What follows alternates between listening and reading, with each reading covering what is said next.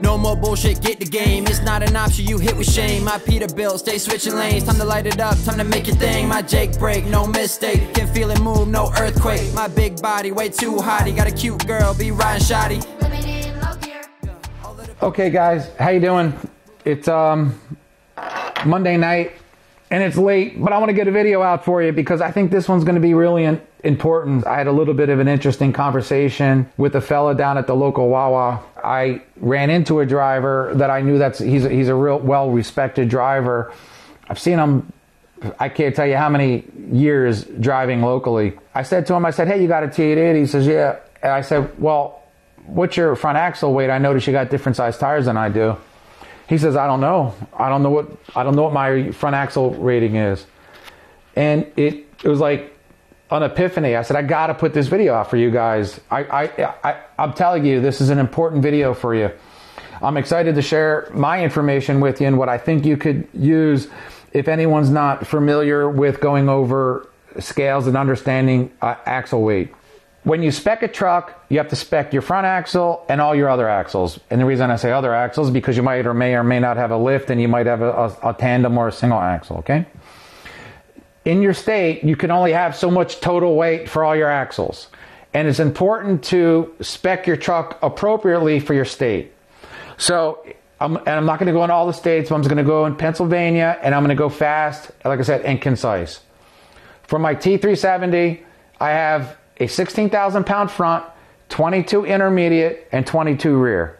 So 16,000 pounds, 22,000 pounds, and 22,000 pounds. Each axle is going to have a maximum allowable weight that you're allowed to drive over the road with. So although your axle is rated for 22,000 pounds, that doesn't mean you're legal in your state at 22,000 pounds. So do the research and find out what the axles are rated in your state. This is a basic going over the scale, how to go over the scale. That's all I'm going to talk about. I'm not going to talk about bridge laws. I'm not going to talk about if you live in different states. There's a lot of things to understand when it comes to axle weight. I'm just talking about one thing, and that's when you go over your scale, how to find out what your weight is at that particular moment or very close. It's not going to be exact, but how to go over the scale and understand at least really pretty close what your weights are on your axle, okay? Let's say you're going down the street and you're like, boy, this truck feels a little heavy. And you get to the dump and you want to know, were you legal that day or that moment? Well, you should always be legal, but were you, right? So you pull over the scale and the front axle is going to give you a weight. And here in this particular, it's not my truck, in this particular scenario, it's 13,500 pounds. And you're like, well, let me get on the scale. Well, slow down. What you're going to do is you're going to take your next axle, whether you have a lift axle or if you just have a tandem. In this case, there's a lift axle, but it's not down. And you pull over to the scale. In this case, it's 26,040 pounds. I'm going to put my glasses on. 26,040 pounds, okay? Great. So now you know your combined weight of your front and your mid axle, right? So you know your front axle was 13,500 pounds. You subtract 13,000 from 26, and you know that your mid axle has 12,540 pounds. Great. So now you know your mid axle is legal because it's rated for, let's say 22,000 pounds. You're under 22,000 pounds. Then you pull on, and now you get your total weight. That's what everybody's excited to get anyway. And in this case, it's 39,860.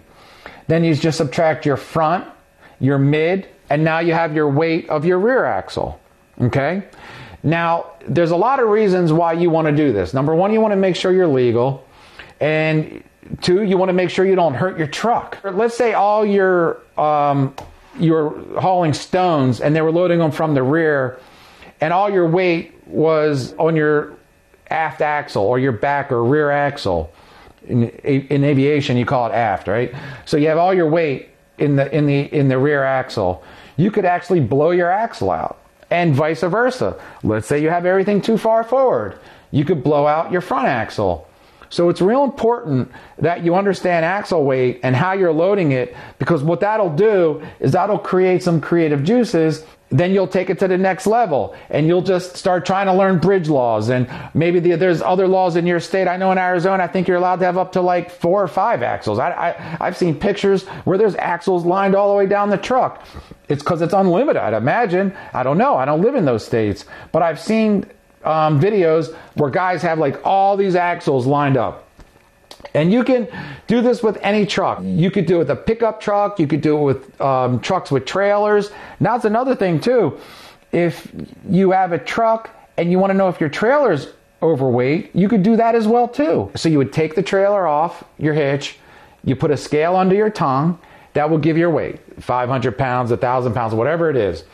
And then you would drive over the scale, and then you would find out what's on those axles. So you add the tongue weight and you add the axle weight, and that'll give you the total weight of your trailer. It's a little bit more complicated. You might not have a scale with you. You know, you probably forgot your bathroom scale that day, but that's how you do it on a trailer. It's really super easy. It's easy to understand. It just takes 1 or 2 extra steps, and you got it all figured out. So the next time you go over the scale, just don't run over the scale. Try to get off the scale as fast as you can. Try to understand your scale weight. I think it's worth the extra step, guys. Thanks for watching.